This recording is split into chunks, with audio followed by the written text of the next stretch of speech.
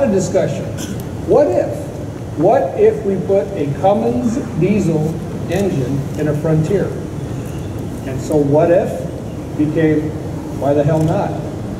Ladies and gentlemen, take a look at the Frontier diesel runner powered by Cummins. Now officially, the Frontier diesel runner is what we are calling a technical study. We're going to use it to gauge the market feasibility at shows like this as well as on social media. And we're going to drive the wheels off an evaluation mule that is currently undergoing rigorous real-world testing.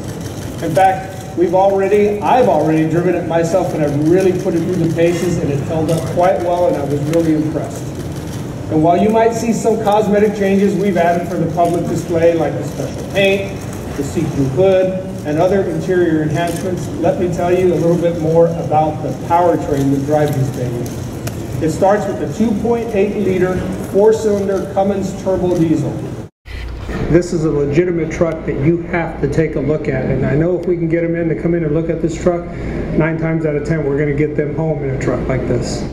I really look at it as a 1-2 punch. To be able to have that kind of affiliation and partnership with a brand like Cummins and put it together with a great brand like Nissan and then put it in our 2 trucks, I think that sends a message to the truck world and to truckers across the United States that we're serious about our trucks.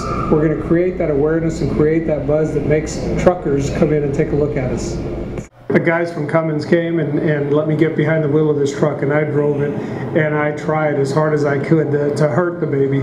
I abused it and pushed it as hard as I could, and the thing handled everything I could throw at it with ease. I don't even think I came close to testing the limits despite everything that I tried within the legal limits of where we were driving.